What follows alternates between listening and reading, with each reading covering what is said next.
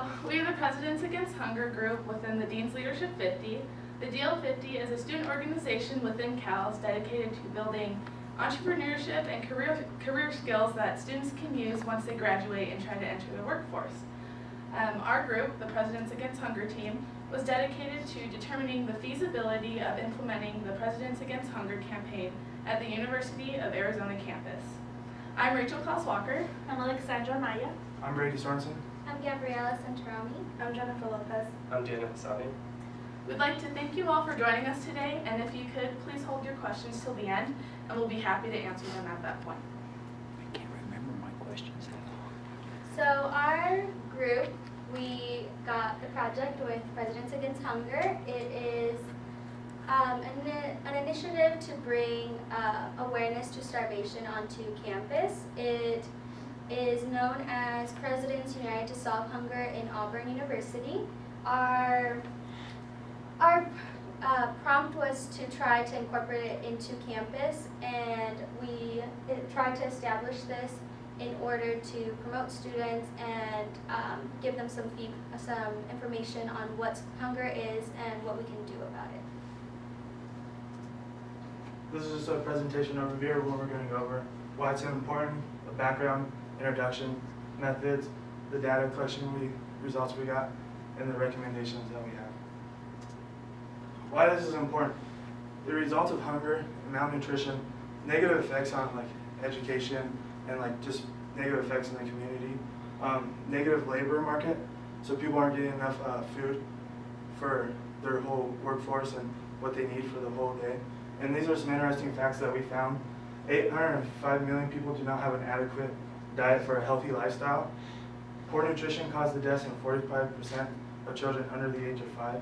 And 1 in 6 children are underweight in developing countries.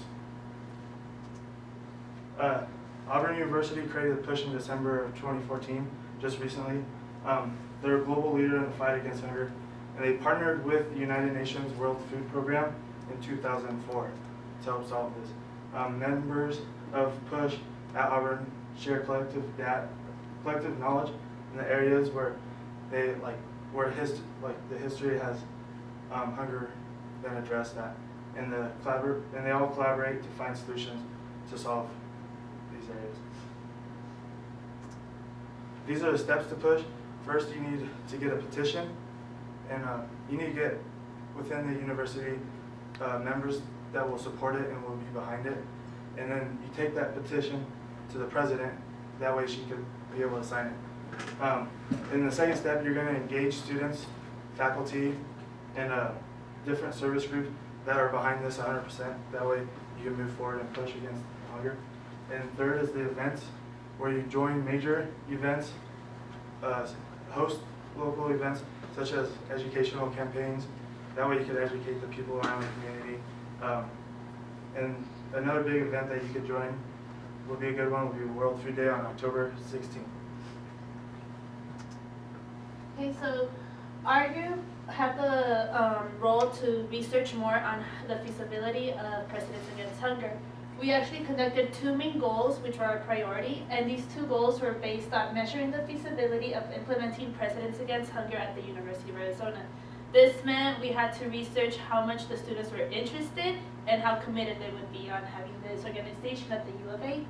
And our other goal was also to compel the President Hart in signing the President's commitment, and this is actually really important for this organization to keep on going. Our objectives throughout these goals was to launch a Facebook page, because social media is one of the most popular ways to spread the word about Presidents Against Hunger. Create and distribute surveys, and these surveys were based mostly for the students and to know their opinion